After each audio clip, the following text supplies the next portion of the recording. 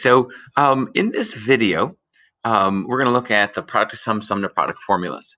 And, again, they're based on the sine of alpha plus beta, and rewriting that as both a sum and a difference. And so, and you can combine them, and it's something that we do use a little bit in Calc BC.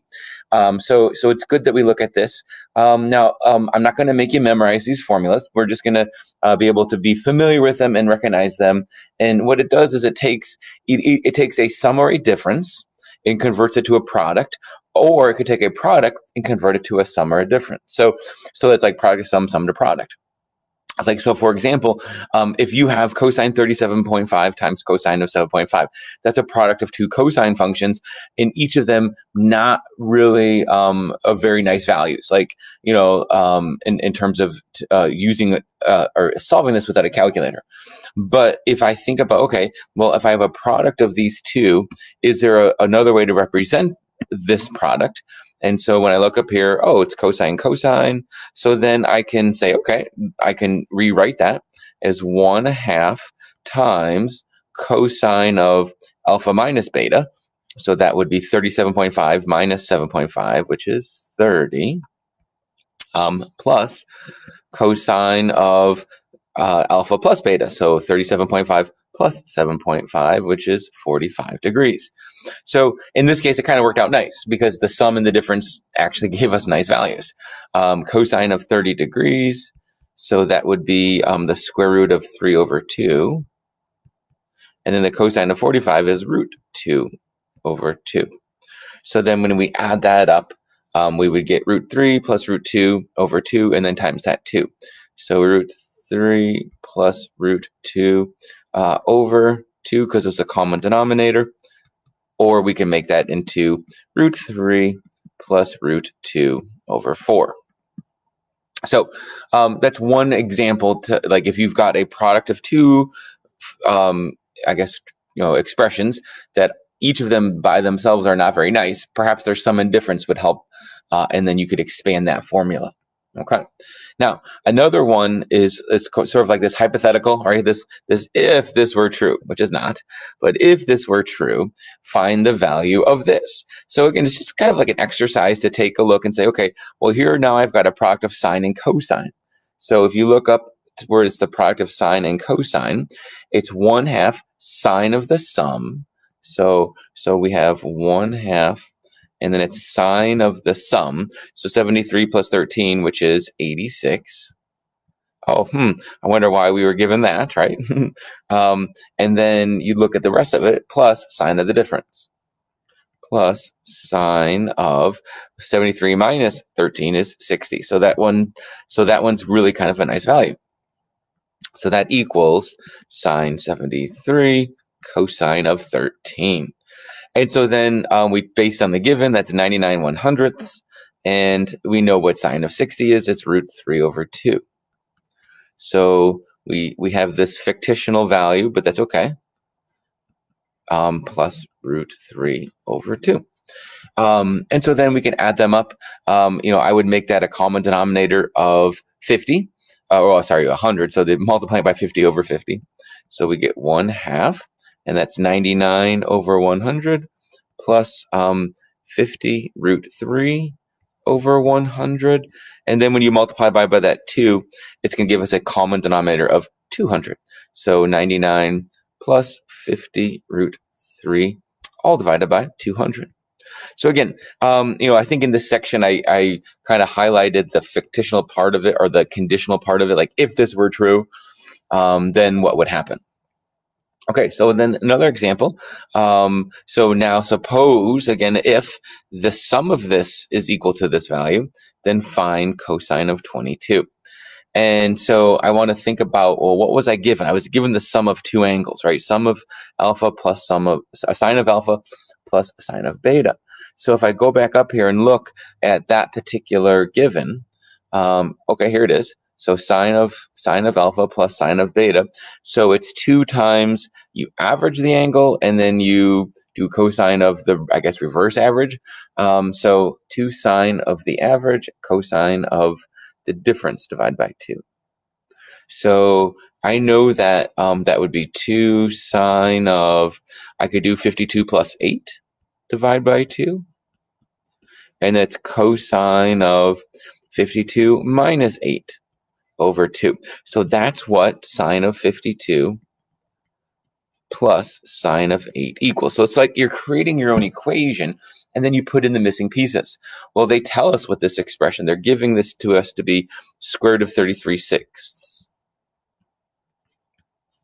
Okay, so then that's 2 sine of, well, 52 plus 8 is 60 over 2 is 30, so that worked out nice.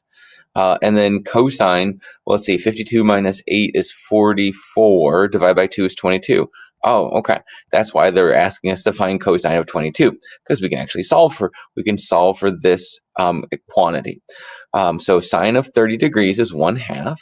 So we get root 33 over 6 equals 2 times 1/2, and then times cosine of 22.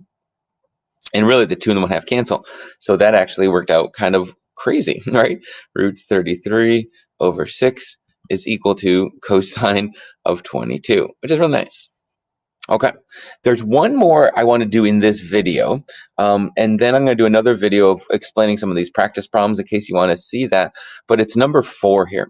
It's this function that it says, suppose your function 4 sine x, suppose you have a function 4 sine of x plus 3 cosine x.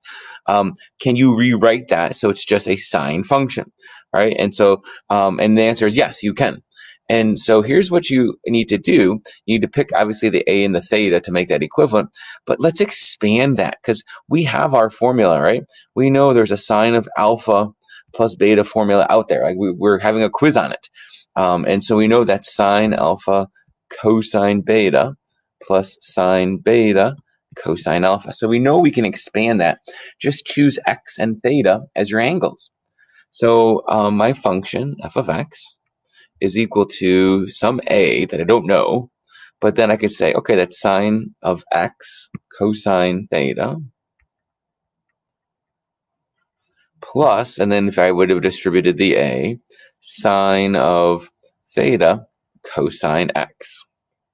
And I know that that's equal to 4 sine x plus 3 cosine x. So 4 sine x plus 3 cosine x. So that equals a sine x cosine theta plus a sine theta cosine x. And here's what I want you to notice. It's kind of like when we did partial fractions. Like, you can't create or get rid of any quantities or variables. Like, the left has to balance the right. So if I have sine x's, then anything that has a sine x in it would have to be equivalent. In other words, that 4 sine x has to equal a sine x cosine of theta.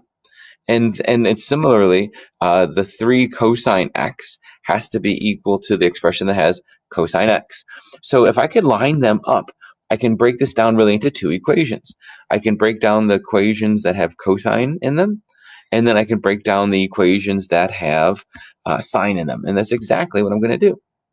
So let's do the sine one first. So based on the sine one, I know that 4 sine of x has to equal a sine of x cosine of theta. And so sine of x sort of is like the unifying factor. So since it's the same on both, we can then count and say, okay, well, that means 4 has to equal a cosine of theta. And if you divide the a over here, cosine of theta equals 4 over a. And I should have mentioned it in the problem. I think I forgot to write this, that we know that a is strictly positive. Okay, so 4 over a is equal to cosine of theta. Now, let's go ahead and do the same thing for this equation. We know that 3 cosine of x must equal a sine theta cosine of x. And again, since they're both cosine x here, that's the unifying factor, we can rewrite that to say, well, 3 is equal to a sine of theta, divide that over, so sine of theta equals 3 over a. So now we have 2 pieces of information about our theta. we know the cosine of theta is 4 over a, and the sine of theta is 3 over a. So think about drawing that theta. So here's your theta. And since we knew a was positive, I should have given that to you. But since we know it's positive, we know it's in the first quadrant because that's where both cosine and sine are positive. Okay, so draw me a ratio 4 to a for cosine, 4 to a. Draw me a ratio of that sine that's 3 to a, opposite 3 to a. Well, that's that's my favorite triangle, right? A has to be 5 to make that Pythagorean theorem work. So I know a is 5, and it's not the nicest of angles, but we also know what theta is. Theta, it could be represented as the inverse tangent, or arctangent of 3/4. It could be inverse sine of 4/5. Sorry, not 4/5, 3/5. It could be inverse cosine of 4/5. Like, there's a lot of ways to name this angle. Any 6 of the inverse trig functions would work. What you have to be careful is if your triangle was drawn in another quadrant, let's say quadrant 2 or 3 or 4, then you need to make sure you choose an appropriate inverse tangent that is defined in that particular quadrant. So kind of a cool little problem, how you can use the expansion of sine of alpha plus beta, or I guess I could also do cosine of alpha plus beta, depending what the given is, and then line up the variables and make a system of equations. So it's very much like partial fractions. There's some familiarity to that. So, okay, then all of the rest of the problems on this page are great practice problems. So I'm going to create a second video that just walks through each of the solutions in case you want to see that, and go through it, or you could just solve it and check it, check all the solutions too. Either way. Okay. Very good.